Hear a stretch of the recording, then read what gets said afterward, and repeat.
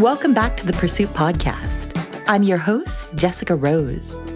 In April, we're going to be looking at different aspects of wearable technology. Today, I'm joined by Rachel Konichiwakitty, and we're going to be talking about getting into wearables as a beginner and as a hobbyist.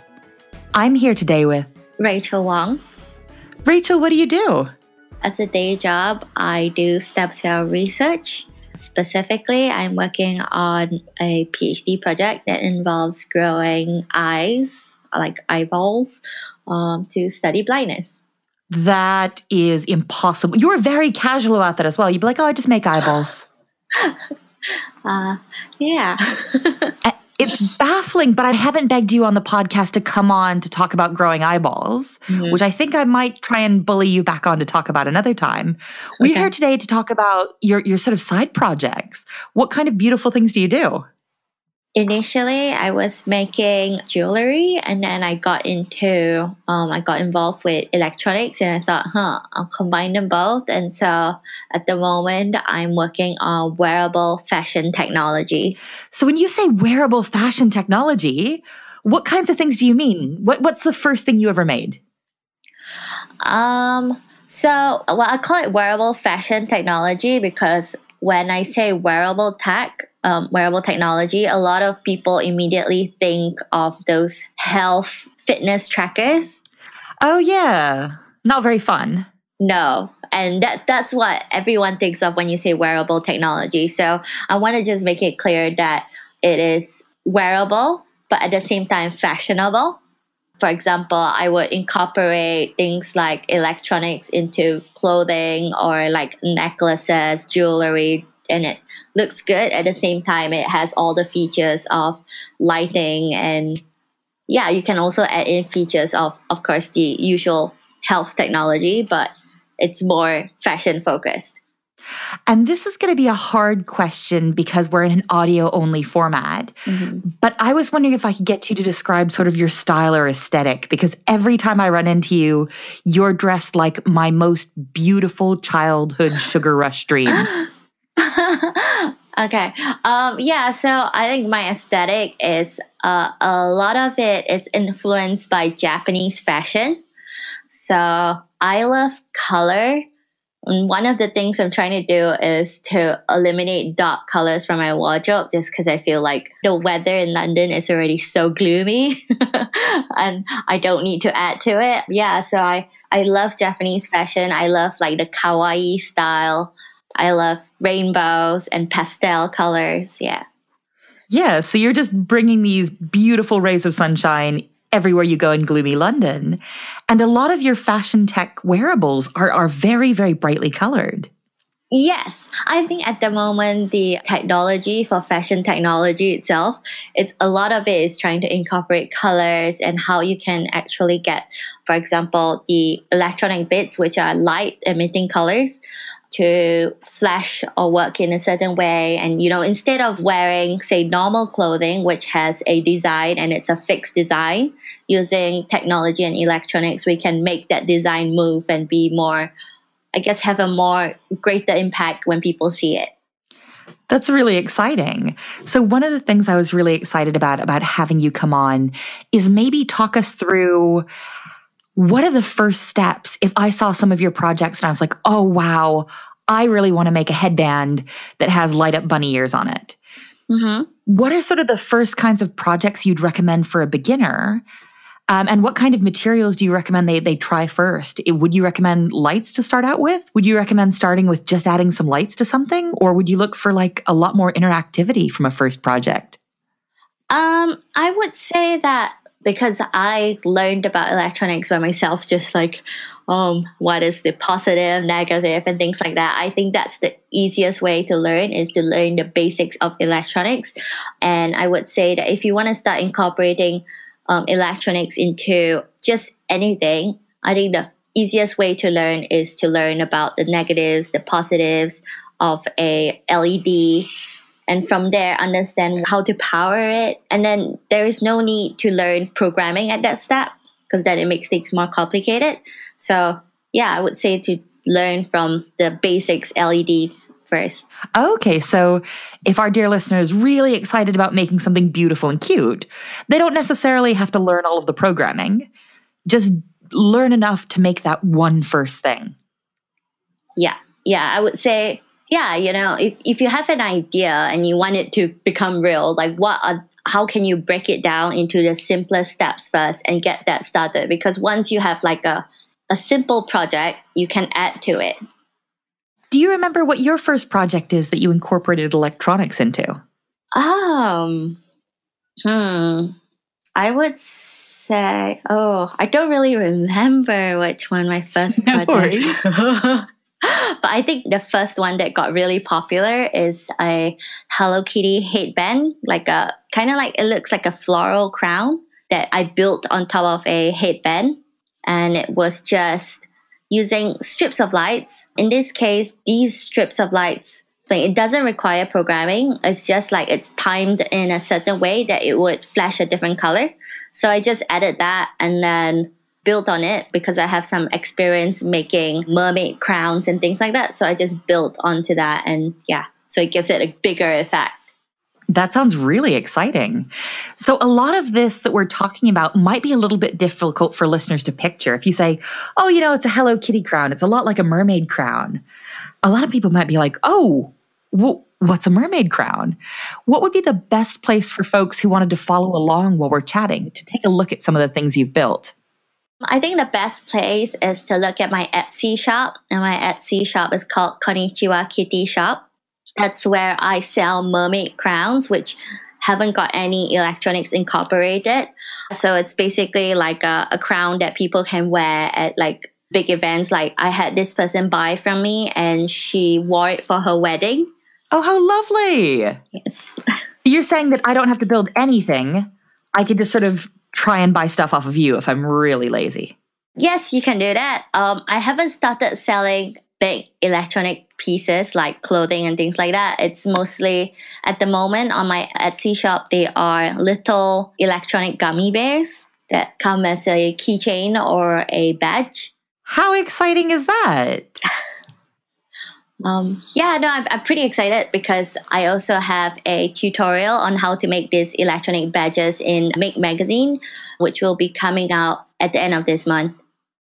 Instead of listening to a podcast to try and work out what a great first step might be in building wearables, you've gone ahead and built a tutorial that's coming out. Yes, that's right. Yeah, it will be coming out soon, and I'm really excited. It describes the steps on how to use resin with electronics. Very exciting. So there you have it, dear listener. If you want your first step to be how to build cute gummy bears into gummy bears? Yes, they're shaped as gummy bears. That's fantastic. If you want your first steps with wearables to be making cute resin gummy bears to put electronics in, Rachel's got you in the next Make magazine. Mm-hmm. That's right. What kinds of things do you wish you had known when you first started out? Are there any materials that are especially useful or easy? Or are there any things that are really difficult to work with? I think it depends how big of an idea you have. I would say, as I said before, like beginner steps, it would be good if you can visualize and break it down into simple steps and start building the tiny and easier parts first. And then I'm someone who like has really big dreams, really big ideas. So I do challenge myself a lot. I'm not very good at programming. So when I have an idea that involves programming, I spend a lot of time on it, more than other people. So I would say really try to get the basics of hardware and electronics right first. And then when you move on to programming, it will be much easier because then you don't have to worry about grasping two different concepts. What's the thing you've made so far that you're the most proud of? Is it the Hello Kitty crown? Oh, this is slightly... It's a bit like which child is your favorite child? Exactly. It's like choosing my favorite. I don't know. Actually, I think the one piece that I think that amazes people the most is a floral lei that I've made. And this was actually requested by a speaker at a textile conference. And so this is basically, it's quite a big, well, like a chunky floral necklace. And basically there are ring lights connected in a row. And these lights will move clockwise in a or like step-by-step manner. So it moves forward like at each second, and then it starts moving backwards at each second. And people can have a look at this themselves by going to your Twitter, which is Konichiwakitty as well. Yeah. I'm looking at this as you describe it, and it is these beautiful fabric flowers, and it looks like the light sort of pours down the necklace and around. Yes. I think you may have buried the lead in there, though. Does that suggest that you do commissions? So far, I think I've not done any, well, I mean, I do commissions for my gummy bears because I do have them, people can request any color, any design. But in this case, it was kind of, it's a commission, but at the same time, it was a favor because I actually knew her.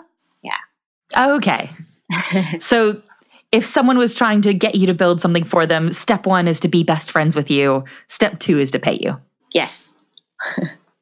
So one thing I think is really interesting, and I think that you've gotten a little bit of press for, but maybe not enough attention, was a really, really sort of low-tech fix that you made with LEDs to make them a lot more sewable. Can you talk about that a little bit? Yeah, sure. So basically, as you know, I try to make things wearable with electronics. So I try to make it comfortable, wearable, and doesn't look like a big chunky piece of technology attached to you. So it's not just sort of a battery glued to you, more subtle. Yeah, exactly. So I always try to think of ways that regular pieces of electronics, I try to make them more wearable. So in that case where regular LEDs, I basically bend the shape of the legs so that you can actually use it kind of like instead of the legs sticking out and you'd have to solder them the normal way. I've curled them around and you can sew through them. That way it's so much cheaper because when electronics are sold as wearables, the price just goes up a lot. So in this case, I've made it small, affordable, and they are just regular electronics. So LEDs, which have sort of the little bulb bit and then 2 so almost metal pins, the 2 wires hanging down. Mm-hmm. You've just taken some needle nose pliers and turned each of those wires into a small curl. Yes. A loop at either side that you can sew with conductive thread. Yes, that's right. Yeah. That is brilliant. And I look forward to not only me stealing this idea, but hopefully everybody who's wanted to try sewing lights into their things, hopefully stealing it and crediting you. Yeah, there was actually a blog post written by one of the bloggers for Make Magazine because I did basically, it was just a simple thread on Twitter where I was showing how I tried to incorporate these LEDs into a simple felt Christmas tree. Yeah, that's really exciting. So you've mentioned a couple of resources so far, including your gummy bear tutorial that's coming out in Make Magazine. What kinds of resources, where can people look on or offline if they want to try their first wearables project? I would say, to find tutorials on wearables, it's quite difficult actually if you try to, say, go to a magazine shop and look for wearable technology, because that was something I did initially. I was like, okay, I want to get inspired. I want to know what people have made. Went to a magazine shop and I couldn't find anything that related technology to fashion or wearables. So I would say the best place to start is online. And if you can, try to find people on Twitter. Like I would say go and perhaps follow the Guild of Makers because they organize a session every Wednesday and then we talk about the things that we've made. And a lot of people who contribute to that session are people who make wearable fashion technology. And when you follow these people, they've got tutorials. I've set up a website, but I'm not very good at keeping up with it. Yeah. Oh, I thought you were just saying that you weren't very good. I was like, that's clearly a lie. No, but I'm not very good at updating my website because I've been so busy. But I'm really happy to help if you just drop me a line on Twitter and I can like direct you anywhere. And if you have any questions about LEDs and how to incorporate electronics or what kind of microcontrollers to use to get started, I'm very happy to answer questions. But I would say that, Okay. yeah, What kind of microcontroller should I use to get started? I would say, no problem. I would say that the easiest, well, for me, I started with the Raspberry Pi Zero W. So the one with the Wi-Fi. And I thought that was the simplest way to start, because after that, when I tried to use the Arduino platform, the whole interface itself seems to be a lot more complicated and it takes a lot more time. So yeah, the Raspberry Pi is definitely at the moment my favorite. I've also tried the microbit, and the microbit is great for beginners to understand building blocks that creates a code, because they use a building blocks programming. Yeah, and Raspberry Pi uses Python, which it's not something that I've learned formally, but when you look at it, it's quite easy to understand what you're trying to say. And a lot of times the codes that are available online in Python also include a lot of comments to explain like what each line of code means. So looking back at your past work, you've done a lot of jewelry, a lot of really cute headbands that light up and do different things, and a couple of full dresses that have LED strips sewn into them in different functionality. Yeah. What kinds of things do you want to experiment with next? So initially I had a plan. This was, before I started exhibiting my clothes, that I wanted to make, because in Japan, there is a lot of, like, they call it maid cafes, MAID, where when you go into the cafe, they are very accommodating to you. You know, they try to understand your needs, or they try to, basically they try to cater to you. And I wanted to make something like that, but in a way that is able to, it will contain sensors that will be able to, say, tell your temperature and things like that. And I want that to be like a reflection of who I'm communicating with. So that way, if like the person, I mean, I could include things like color sensors as well. So if that person is, say, dressed in blue, I could turn blue. And that way, you know, it's kind of like more accommodating. Yeah. So that was the idea. More like an MADE, maid cafe. No, it's a MAID. So they would dress in like really cute outfits. And so they would like basically serve drinks or cakes and things like that. Yeah. Oh, I was saying that your idea of having a maid cafe, or even the outfits for it that are reflective, that work really, really well and have a lot of maker things built in it, seemed a bit more like a maker maid cafe. That could also be a good one, actually. Yeah, it could translate into that, definitely. So I think that looking at your work, it's really inspiring because you've taken a lot of different interests that you don't often see in technology and you very rarely see in hardware. And you've absolutely made this part of technology a part of who you are. Yeah, definitely. The thing that I'm really proud of is that I can be who I really am, in terms of, you know, even like when I was going for interviews and things like that, my mom was like, "You're not going to get a job with that hair color." And I have had all sorts of hair color, and I've shown that, you know, you can be exactly who you are. You can dress however you like, and you can still, you know, get the things that you want. And this is a message that I like to convey to children when I'm at exhibitions, especially young girls, that, you know, if they wanted to do beauty blogging, they can do that. And they can also do anything else, like electronics, which a lot of people think is something that younger boys prefer over what girls would prefer. But, you know, you can do anything that you think of and everything at the same time. And it is so refreshing to see so unapologetically femme electronics work. Your pieces are fluffy and they're pink and they're green and they're glittery and they light up. Yes. It's really exciting. Yes. I imagine that when you do meet kids, especially little girls, that they're just over the moon. They are, because I've went to the Derby Mini Maker Fair, and like the young girls that I've met there, they would think that I did beauty blogging because I use makeup, and I would be like, "No, actually, I'm a scientist, and I also make cool stuff like this." And they're so inspired, and it really makes my day. Yeah. Yeah, I think adults, we've got the same thing, but we try and be cool. I'll be like, oh, that's the best thing ever. Don't be weird. Don't be weird. Yeah. What kinds of things would you like to see change or develop or emerge in the wearable market in the next couple of years? Because right now you've said that when you say wearables, everybody thinks Fitbits or Jawbones or whatever. What do you want people to think about when they hear wearables in 3 years, in 5, in 10? I think that when people think wearables, it shouldn't be. I think a lot of the idea now is that when people think wearables, other than the fitness trackers, they think, oh, attaching technology to your body via a carrier like cloth or a strap around your arm.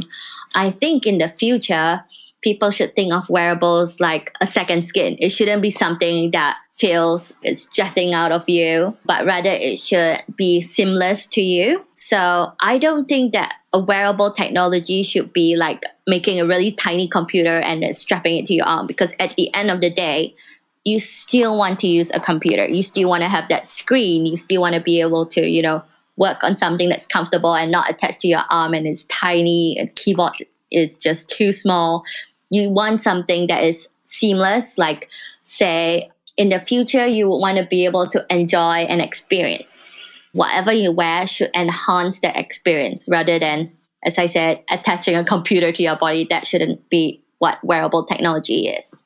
That's really fantastic. So really thinking about things and designing worn experiences that give you something additional, not just making increasingly tiny watches.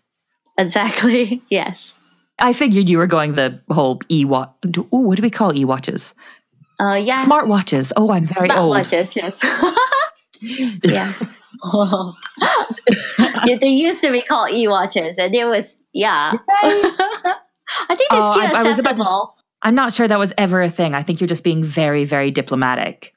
But I appreciate it. Email. We'll just call them cyber watches. We'll go all in. Yeah. Yes. So if folks want to find your work, they can find you on Twitter as Konichiwakitty. They can find you on Etsy as Konichiwakitty. Yes. Where's that website, even though you said you don't update it too often? It's called Konichiwakitty.com. Yes. I feel like you've really taken a great concept and just stuck with it. You're like, you know what, I'm going to show up first. I'm going to get this great handle. Everything will be fine. Yeah, so I like to be known as Rachel Konichiwakitty because I feel like that would be kind of like my stage name and also branding at the same time. Very important to have a personal brand. If folks were really interested in these beautiful experiences, these wonderful fashionable things you've built, and they wanted to see other people who are building in the same space, is there anybody else out there who builds wearables that you're like, you know what, I'm really inspired by this person. You should check them out too. There's a lot of people that have been very inspiring. I can think of Angela she's from Spark Fun. She makes a ton of wearable stuff and she writes all the tutorials for wearables as well on Spark Fun, I believe. That is a very good place to start learning wearables because I've also used her tutorials at workshop just to show, because one of the skills you have to learn when you're doing wearables is sewing. She's got very good detailed images step by step on how to sew components into your piece of clothing. And I think that, yeah, she's got very good tutorials on that. Who else? Tanya from Pimorini. So she blogs for Pimorini as well. So she's got really good, what she's written is explanation of how things work, which I think is really great because I think a lot of us, when we do something, we don't necessarily know how it works, but having the understanding of it allows you to manipulate it better. Oh, there's so many people. Give us one more and I'll let you escape. Okay, I'm going to say Naomi Wu because she's on Make Magazine now. She's made it. She's been great for a long time.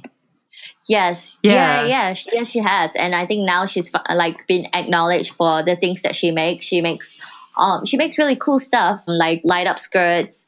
I think she also used, I'm not sure what it's called, but basically she did a project that basically it blinks and she made is it a skirt? She made a top that consists of many panels, and these panels, they when they blink, they either turn opaque or transparent. So How yeah, very cool. It was very cool, yeah, because it's like, oh no, you don't know what you're gonna see. Yeah, so I wasn't trying to bait you, but I was quite hoping and be like, oh, I hope we get Naomi a mention in here because she's just fantastic. Yeah. Rachel, you've been so absolutely patient with all of my very exciting questions. Mm-hmm. Thank you so much for joining us. Okay, well, thank you for having me. And dear listener, thank you so much for joining us. I hope that you've been inspired to go ahead and build some weird, pretty wearables yourself. Some of the resources we've mentioned today are Rachel's website, Konichiwakitty.com, her on Twitter, Konichiwakitty, her Etsy shop, but also things like Make Magazine and the tutorials written by the good folks at Pimaroni. Thank you for listening.